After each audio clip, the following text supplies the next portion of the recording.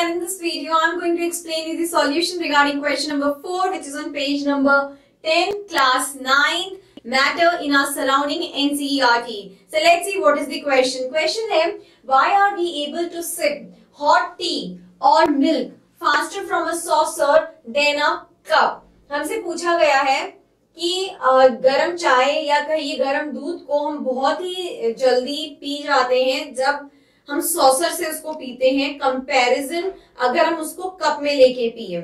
Saucer क्या होता है? एक ऐसा बर्तन जिसका सरफेस एरिया ज्यादा होता है। तो बस यही एक इस क्वेश्चन का आंसर है। देखिए, अगर हम गर्म चाय या गर्म दूध को एक ऐसे बर्तन में रखें जिसका सरफेस एरिया ज्यादा होगा, तो जो हमारी गर्म चाय है या गर्म दूध है वो इवेपोरेट बहुत जल्दी होंगे, और अगर इवेपोरेशन फास्ट होगा तो कूलिंग भी फास्ट होगी। किसकी? चाय की या दूध की।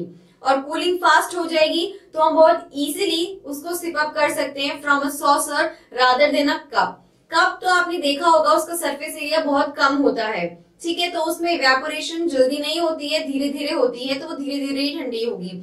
लेकिन एक ऐसा बर्तन जिसका सरफेस एरिया मत समझ गए आप, मतलब उसका जो नीचे वाला हिस्सा है समतल है, बहुत बड़ा है। आपने पतीला देखा होगा अपने घर में, और सुबह सुबह जब आप स्कूल के लिए लेट हो रहे होते हो तो आप मम्मी से कहते हो कि जल्दी से दूध ठंडा करके दो, तो मम्मी किस में करती है? एक बहुत बड़ा बर्तन लेती है जिसका सरफेस एरिया जो है वो बहुत ज्यादा होता है, और फटाफट से उस दूध को ठंडा हो जाता है और आप पी जाते हैं, है ना। तो same is the process of a hair saucer, एक ऐसा बर्तन जिसका सरफेस एरिया ज्यादा है। Do you get that? So reason simple सा क्या है कि लिक्विड जो सॉसर में होता है, so I can say that liquid is having a larger surface area in saucer than in a cup, and hence this is the reason why we sip hot tea or hot milk from a saucer very quickly rather than a cup, because evaporation ज्यादा जल्दी हो रहा है, ज्यादा जल्दी evaporation होगा तो cooling भी fast होगी।